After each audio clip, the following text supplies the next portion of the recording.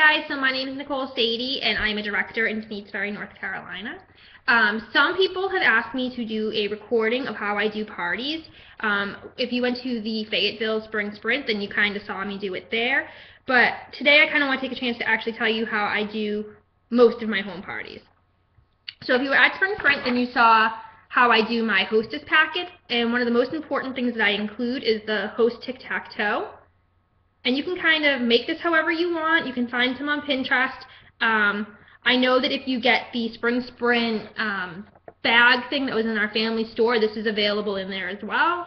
And this is just a great way to get your hostess excited before you even have your party.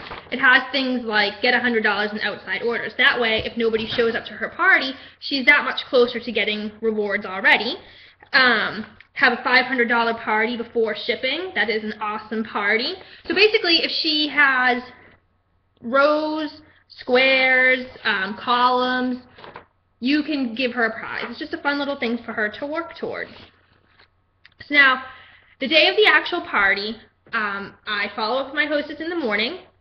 Ideally, I book my parties 2 weeks in advance, so I can kind of form a relationship with my customers, and I can get her excited, really. It's all about getting excited. So I'll give her her hostess packet, and then I'll follow up with her. I'll ask her what her favorite scents are, what does she want me to warm, how many people is she expecting, just different things to get the conversation going. So the day of the party, I send her a Facebook message, a text message, ask her how many people are coming, does she need me to bring a table, all that good stuff. So before the party, the preparation starts at my house. I have to get everything ready for the party. Now for the fall-winter catalog, I would go through the catalog and I would say, do I have a premium warmer? Do I have a deluxe warmer? Do I have a plug-in? I would bring a warmer from every category so they can see everything. But I really like the way that this new catalog is set up. I feel like it showcases each kind of warmer, different colors, different textures. So I'm going to do it by the times of day as well. So I use the big rolling suitcase, and I just kind of stack everything in there. So from the dawn category, I'm going to bring my Goldsmith warmer. From the morning, I have Moroccan Sunset. Midday, I have It's a Party. Dusk, I have the Tiger's Eye. And then Dream, the Chasing Fireflies. I like to bring as few things as possible while showing them everything that I like. I'm not going to bring them. For me, I have an easier time selling if I actually like the product. So the classic satin black is kind of boring. I might not bring that. So I bring what I think is going to sell and what I think is going to bring me the highest PRV party so I can get paid more and my hostess can get more rewards. So I pick out which warmers I'm going to bring, and then I flip to the pull-out section of your catalog, and I look at the on-the-go items and the layers items because I want to bring everything for them to see. I feel that if they can feel it, touch it, smell it, see it, they're going to buy it. So I do. I bring a scent pack, a bar, a tin, a spray, and a circle. And then I also bring, today I have hand soap, a body spray, dryer disc, liquid, washer whiffs, body butter, and body lotion. You don't have to bring all that. If you don't like our body spray, don't bring it. Because if you're not going to have awesome things to say about a product, don't bring it. They're going to know that you don't really like it. So I also think about how I'm going to do the party in my head. The first thing I do when I go to a party, I set up. I bring as few things as possible so it takes me a very short time to set up. I show up about 30 minutes before the party starts, 15 minutes to plug in my warmer, set up my on-the-go items, and then I help my hostess. I help her set up the chairs. Does she need some help with snacks? Very simple. Keep it all about her.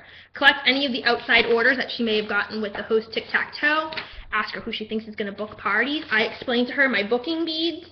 I give her 3 sets of beads, and I tell her if she books 3 parties tonight, she's going to get an extra gift.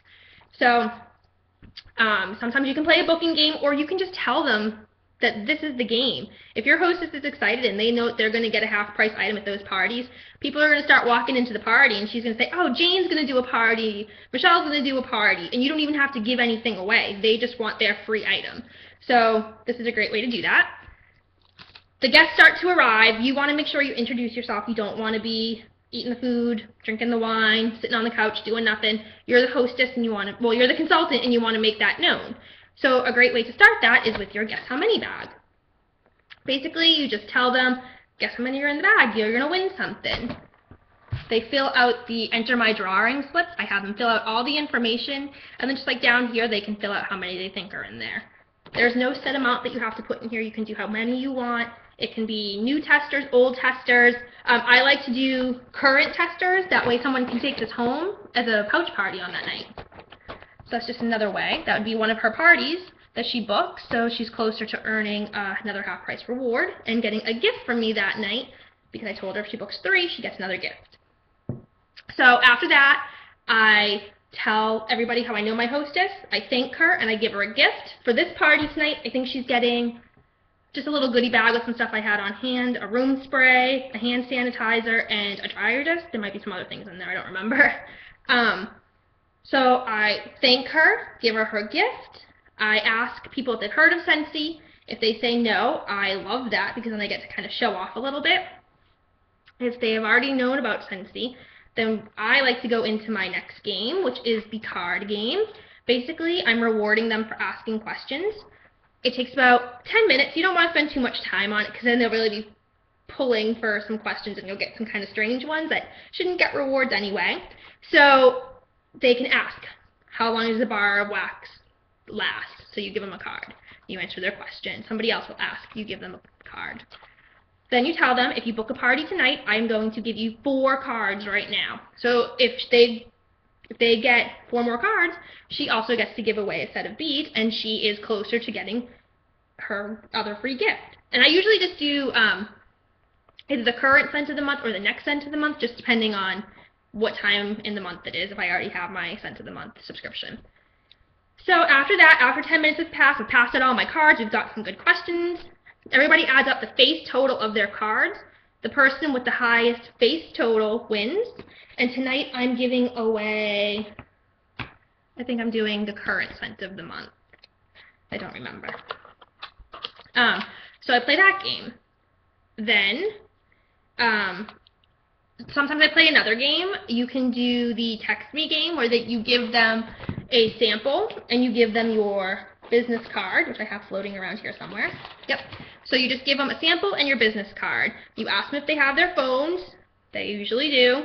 So then you say, the first person to text me their name is going to win a prize. This is a great way to get their information in your phone so that you can follow up. And it's a great way to get your number in their phone so when they need something, they know to look up Scentsy Nicole or Crazy Scentsy Lady, anything like that. The games you play, you want them to be income producing. So I sometimes play this game. However, as I told a lot of people in Fayetteville, I am more of a Facebook stalker than a phone person. So I tell them if they like my Facebook page, the first person to do that will get a prize, first person to friend me, first person to tag me in a status update. It's much easier for me to keep track, and the people that I hang out with, I think they're on Facebook more than they are phone call people. So I give them a gift for that as well. So that is the time that I start talking about the catalog. I don't really talk about the catalog much sooner than that, and I always put a post-it note on the bottom, and it's not really to hide the products. It just kind of works out that way, so it is kind of a surprise, but that's not why I do it. But this is how I want them to do their wish list. I don't really want them using an order form because it does cost money to buy order forms, and then they'll scribble them out and they'll ask for another one. And I'm kind of cheap, so post-it notes are the way to go. You can get them cheap at the dollar store. So after they've listened to me, I've already booked possibly 2 parties. I tell them that I thank them for listening to me. I don't want to take up much more of their time because really everybody is there to sniff. So then and only then do I bring out my testers. They have been hidden away this entire time. People will ask, they'll be like, do you have all the testers? And you're like, yeah, I do. You can wait. But most of the time, they don't really bring it up. So I don't let them sniff until they've heard everything I had to say. Until they've heard me tell them my Scentsy story, we've answered some questions, I've booked some parties. Their reward for listening to me for 10 minutes maybe is to smell. So I separate everything into categories. I got these at Hobby Lobby, I think. I have a Hobby Lobby addiction. And then I just stick the card in there. They're going to worry that they're going to get them all messed up into different categories, but it's a party. It's supposed to get messy. So I just kind of lay everything out. I have all different ones. The bigger categories have bigger boxes. And that's when we start sniffing. I tell them after they're done sniffing, if they have any questions with the catalog, when they're ready to order, they can come over to me because I want to be in a different section of the room. I don't want to be up their butts. I don't want them to feel pressured. I kind of want them to do their own thing for a while. So I go off to another side. I have my money bag, I have my calculator, and I have my calendar because I want to book parties. So before they do orders, you can also do a booking game. If nobody booked parties with the booking beads without you playing a game, definitely play a game. I like to play the dice game where you roll the dice, and I have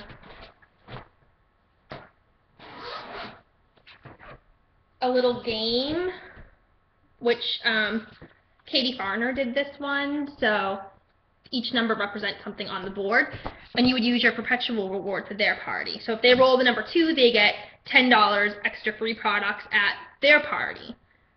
So it's just another good way to get parties. If you don't want to do this, you don't have to. Only put as much money into your business as you want. If you're having a hard time booking parties and you have a little bit of extra money to spend, play a game like this. If not, just do the booking beads.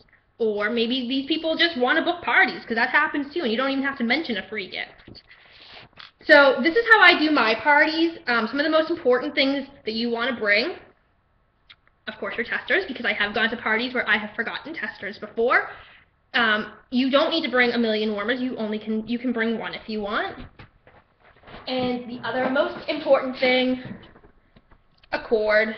How many times have you gotten to a party and the outlet's on the other side of the room and you want your table over here and it's not working? So always bring a cord.